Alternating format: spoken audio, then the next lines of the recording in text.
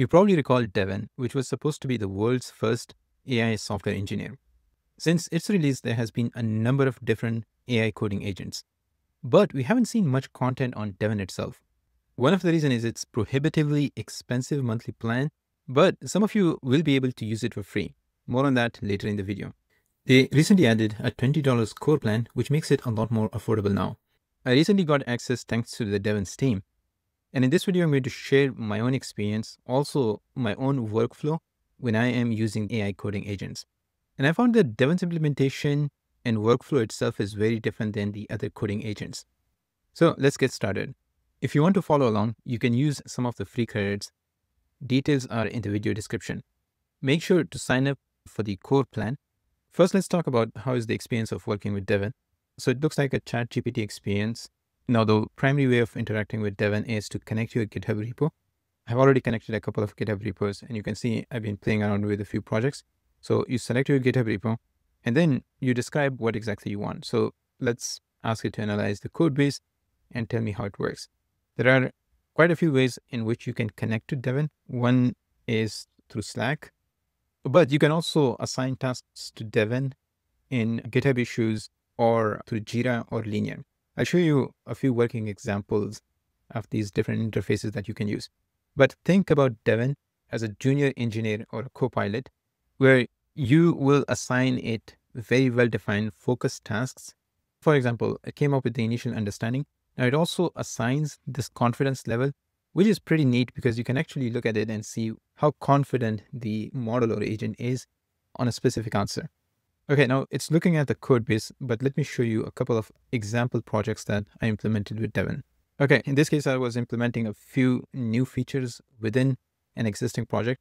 This is a RAG system that I created, which uses the DeepSeek R1 model hosted on Samba Nova Cloud. So initially, Devin is going to set up the repo in a virtual environment. So if we click on this, it's actually asking us to walk it through the setup process. Now, this experience is very different from other coding agents. So for example, if you assign a task to a cursor agent, it's going to try to set up the repo or environment by itself. And sometimes they run into a lot of issues. But here, you can actually set up the virtual environment or your repo in this virtual machine. The beauty of this approach is that you're able to set up the virtual environment once, and then Devin is going to keep using it. You can also give access to API keys and secrets. So here, if we click on send secrets, you can see I have a couple of API keys. Now, the API keys set up here are going to be used by the virtual machine in order to access different APIs. So this project was initially using the Samba Nova API endpoint, but I asked it to change it to the Grok API endpoint. So first, it made the changes, tested it on its local environment, since it's actually able to use those API keys. And after that, it created a pull request. Now, this is where things get really interesting because you're using familiar tools now. So here it created the pull request. Then I had to review the pull request. Now, if you want to give feedback, you can just tag it within the GitHub issues or during the pull request. So here I added a comment. It went back and updated the README for me with the new details. And you can also tag it on specific files. So for example, here was, I think, one file. I said, it's not using the DeepSeek R1 model anymore. Can you please update it? And we went back and forth. It was able to solve those issues. And I actually successfully merged that pull request. The second task is a presentation of how I work with my team. So here is a linear issue. I usually use either Linear or Jira. We create an issue or a task for an engineer, assign them, we have a back and forth, and after that we come up with an implementation plan, and the engineer is going to implement this. Now, Devin has integration with Linear. That means you can directly call it or assign it task within Linear. Although when I asked Devin, how do I tag it in a Linear issues, it says, I don't see Linear integration mentions in Devin's current feature. So it seems like they actually need to upgrade its feature list and knowledge base. So the way you assign a given issue to Devin is very simple. Once you connect your Linear workspace to Devin, then you can just assign it a label Devin, or within your issue anywhere, you can just mention Devin and it will be able to pick it up from here. But let's look at the issue itself. So I said, I want to implement contextual retrieval in this GitHub repo, and then use this blog post for understanding contextual retrieval. So it has to actually go read through the blog post, figure out what the blog post is talking about, and then come up with an implementation plan. But there's a twist. I said instead of vanilla version, which requires the whole document for contextualization, I want you to use a sliding window approach. For each given chunk, use the surrounding 6 chunks before and after to create a contextual summary and add that to the chunk. Now, if you look here, I am focusing on a very specific feature and providing as much information as possible. And that's usually my workflow when working with these AI coding agents. I want to minimize the surface area or the number of files that a coding agent is going to touch. And then you want to build on top of those. So I'm going to show you a few examples. It came up with a list of tasks that it thinks that I wanted to implement. Again, you're going to see the confidence level, which is very helpful, even for you as a user to see whether you can trust the agent for a specific task or not. Right? It also came up with some open-ended questions, which is pretty neat. So I provided my own feedback on what exactly I want. It again updated this task list. Another thing which I like about this is that I don't even have to go to the Devin's interface. This is within the familiar tools that I use on a daily basis, whether it's Linear, GitHub, all the interaction is taking place here. Once you're happy, you can just click on this button. It will take you back to the Devin's interface where it basically creates a task for Devin. So this is basically the description of the task that we agreed upon. And I think I do have to select that specific GitHub repo again, and then just send the message and Devin will start working. Now, at some cases, it was pretty low in confidence. And that's why I wanted to make sure that I assign it a very focused tasks so that it doesn't start making a whole bunch of changes while it's pretty low in confidence. Now, I think I also asked it to create a UI for it after the first implementation. And here is basically the architectural diagram of how it was thinking about implementing both the contextual retrieval part and then the UI on top of it. Now, I think we ran into a few issues with the UI. All I had to do was just provide the logs of the errors within that PR. Another thing which I usually like to do is I will just ask it to implement a feature without any optimizations.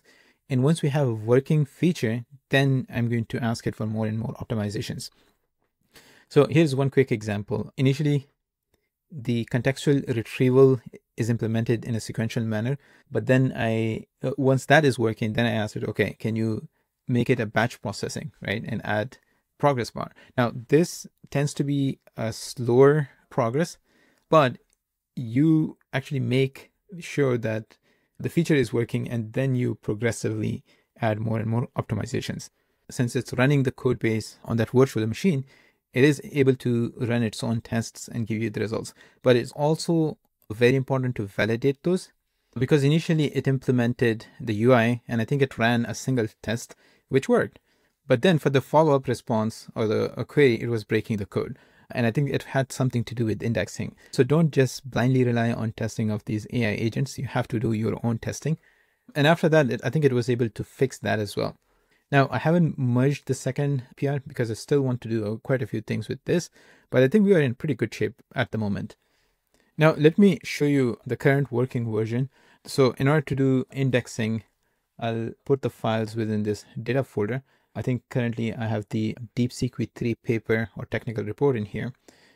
And in order to do indexing, I'll just call the indexing.py file on it. I'm not going to repeat the indexing process because it takes quite a while, because it has to do the contextual retrieval for each of the chunk. Here is that small contextual summary that it adds to each of the chunk. Now, in some cases, the LLM is adding chunk numbers. The prompt itself can be optimized for sure. Here are the actual chunks that goes into the LLM after retrieval to show you an example of what the system looks like. So let's do Streamlit run, and I think the file that it created is Streamlit UI. Now I can ask a question. Let's say, what was the cost of training DeepSeek? Let's say, okay, so it's using a thinking or reasoning model. So you can actually see that the thinking tokens are streaming. And then it says the total training cost of DeepSeek V3 was approximately $5.5 million. So it seems like it got the correct answer. Here are all of the chunks that it used. I think with each chunk, you have the original text plus the contextual summary that the LLM added to it. Now, in order to see whether it fixed that second issue, let's ask a subsequent question. So I'm going to ask it, how does DeepSeek v3 compares to R1? Okay, so this seems to be working. Okay, it didn't break. This is good. So we have the thinking tokens. Now, since it's a reasoning model, I am using the reasoning model as a re-ranker as well. So that's why you see the list of documents and it tries to figure out, okay, whether a document is relevant or not. So the answer, it says DeepSeek v3 incorporates distillation techniques from DeepSeek R1, which significantly enhances its performance, particularly in math and code related tasks, right? So the answer is correct because DeepSeek v3 was distilled from R1. In terms of pricing, they have the $500 per month team package, but now there is also a core package, which is pay as you go. And they use something called Agent Compute Unit or ACUs, which I think is still a bit confusing to me, but you get a certain number of ACUs with these packages. Okay, so at the end of the video, I want to point out something which you need to keep in mind if you're working with Devin. So I noticed this sign. Now, when I clicked on it, so they have this session size. So right now, this session size is L, which I guess stands for large. If you have more than 10 user messages, because ACU is, I think, about 4. So I used 4 agent compute units. They say to keep sessions small and efficient, provide all important information upfront in the initial prompt. So I think I was using this as a chat agent, which is not the purpose, right? So you need to be very careful. You want to make sure that you front load all of the information in your initial message or prompt. Don't use it as a chat bot because it's going to consume a lot of ACUs. Now, the second session seems to be healthy because I think I was providing most of the information through the linear issue. And then once I and Devin agreed on something, we sent in the request to the Devin agent. Now, it seems like we have to yet figure out a lot about the UI UX and how we're supposed to be interacting with these agentic systems, but these are very early days. Anyways, do check it out. Again, check out the promo code in the video description to get some free credits that will let you explore Devin. And let me know how your experience is with this agentic system in the comment section below. Anyways, I hope you found this video useful. Thanks for watching. And as always, see you in the next one.